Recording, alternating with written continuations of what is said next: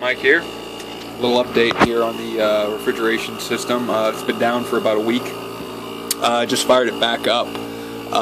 Just doing some rough tests here. Haven't put the box back together. Don't have any intention of putting the box back together yet. What I worked on, I talked about in the last video, were these thermocouples that are sealed directly into the refrigeration lines. Now this one's not too pretty, but it holds pressure, so I'm using it.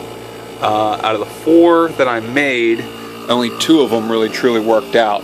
Let's see, where's the... Well, here's the 3/8 one. The issue with that is the epoxy that I use to seal these things actually drizzled down into the fitting. In the other ones, the thermocouple tip just kind of keep it right in the center of the line, or like in the top third, and seal the this 3/8. Well, that one was 3/8. This one here is 1/4 inch.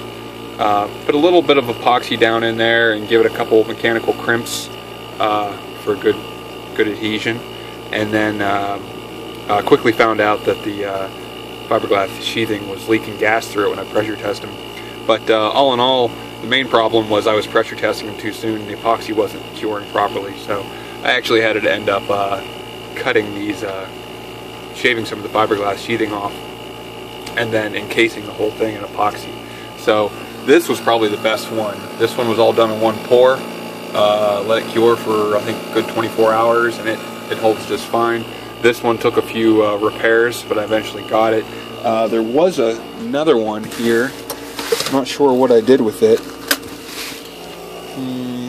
Guess it's not that important. But anyway, it looks almost identical to this one, but when I pressure tested it today, it had a little blowout, and a portion kind of side of this ended up getting really milky and translucent. So it leaked. So in the meantime, I went ahead and installed the 2 that were good, and some curious things about them. I have this one on the discharge of the compressor, so that's superheat off the compressor, and then this one is right before the refrigerant control. So that'll the difference between those 2 is the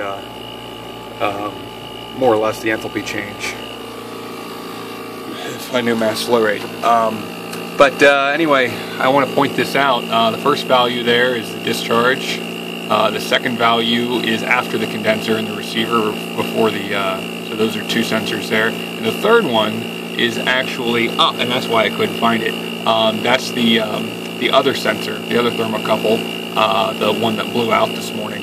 I went ahead and tore it apart, and I just taped it to the outside of, pretty crudely here, of the discharge right before, between the compressor and the good inline thermocouple. That's more or less the way that I was taking readings before, was on the outside.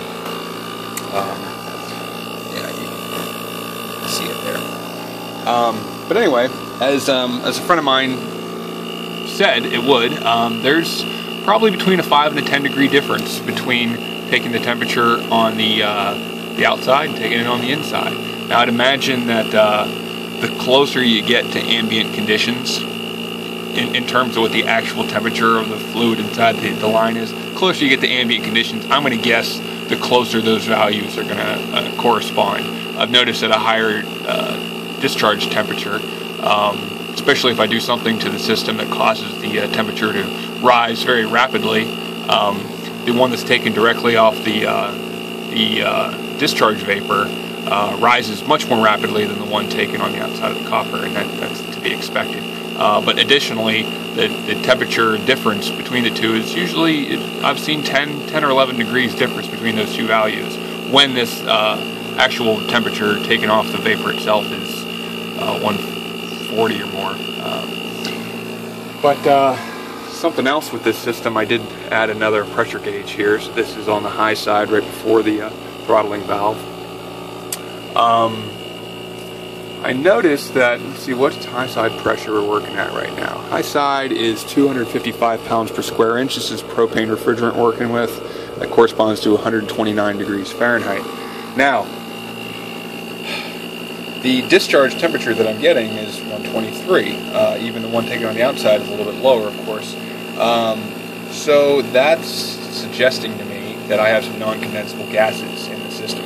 I quickly went ahead and charged it with some of the refrigerant of the propane that I recovered. Those bottles may very well have been contaminated. I think at one point maybe one of them had got pulled down to a vacuum, probably pulled some atmosphere into it. So in the future I need to be a little more careful about the way that I fill those bottles up. But no worries, I have some more thermocouples that are coming, and I wanted to do a test on these ones here to see how they're working and to see if I notice anything that's going to change my construction technique. So this will give me an opportunity to tear this system down, because I'm going to add a suction superheat line, thermocouple, and probably at least one more. Eventually there's going to be several on this system. But whenever I tear this thing down, I'll pull these fittings out and take a look at it, see if I notice anything, breaking down or any ooey gooey byproducts. So anyway, I'm not going to go into it too much. I'm pretty well done for the day messing around with the thing. But any questions or comments, go ahead and comment. Check out the blog. Thanks.